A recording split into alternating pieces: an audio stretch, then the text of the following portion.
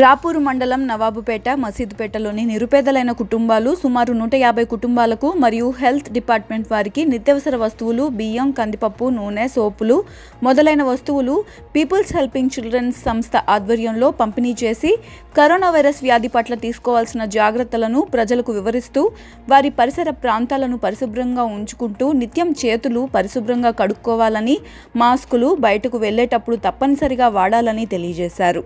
ఈ సంస్థ సభ్యులు తెలుగు రాష్ట్రాలలో ఎన్నో నిరుపేద కుటుంబాలకు పిల్లలకు మరియు అనారోగ్యంతో బాధపడుతున్న పిల్లలను ఆదుకుంటూ వారికి అన్ని రకాల సహాయ సహకారాలు అందిస్తూ పిల్లల భవిష్యత్తుకు తోడ్పడుతున్న సంస్థ పీపుల్స్ హెల్పింగ్ చిల్డ్రన్స్ సంస్థ।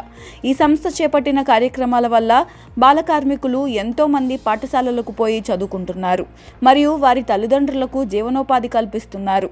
నెల్లూరు జిల్లాలోని ఎవరైనా నిరుపేద కుటుంబాలకు చెందిన పిల్లలు అనారోగ్యంతో బాధపడుతున్న పిల్లలను చదివించే స్తోమత లేకపోయినా వారిని పీపుల్స్ హెల్పింగ్ చిల్డ్రన్స్ సంస్థ ద్వారా చదివిస్తామని సంస్థ ప్రతినిధి బేతనబోయిన ప్రవీణ్ తెలియజేశారు।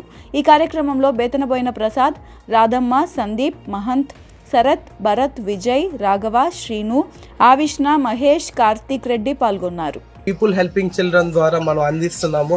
ఈరోజు రాపూర్లో ఉన్న నా ఫ్రెండ్స్ అందరూ అలాగే మీడియా మిత్రులు అందరి తరఫున మనం ఈరోజు అందిస్తున్నాం ఈ కిట్స్। ఇలాగే నెల్లూరులో కానీ ఇంకా ఎక్కడైనా మనము ఇదే విధంగా జనాలకి మనం ఈ కిట్స్ అందిస్తున్నాము। ఇప్పుడు దాకా మనం ఒక 1000 మందికి ఇలాగ కిట్స్ అందించడం జరిగింది।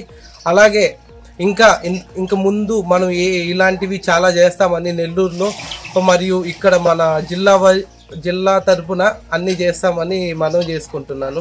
అలాగే పిల్లలు మనం పీపుల్ హెల్పింగ్ చిల్డ్రన్ 18 ఏళ్ళ లోపల పిల్లల కోసం కూడా పనిచేస్తుంది। అలాగే ఈ నెల్లూరు జిల్లా ఎక్కడైనా కానీ పిల్లలకి ఏ అవసరం ఉన్నా పీపుల్ హెల్పింగ్ చిల్డ్రన్ ముందుంటుందని ఈ విధంగా నేను తెలియజేయడం, అలాగే ఎలాంటి ప్రాబ్లమ్స్ ఉన్నా పీపుల్ హెల్పింగ్ చిల్డ్రన్ని సంప్రదించాలని కోరుకుంటున్నాను।